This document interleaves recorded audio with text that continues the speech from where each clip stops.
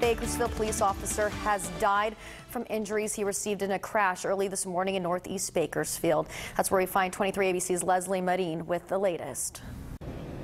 Good morning, you guys. Well, it's a very somber morning out here for the Bakersfield Police Department, who are now mourning the loss of one of their own. Take a look. This is the car that this officer was driving here this morning. You can see it is mangled, completely wrecked after it had caught fire earlier this morning between 2:30 a.m. It is known this officer was actually on a high-speed pursuit from Flower and Miller that ended right here on Panorama and Mount Vernon.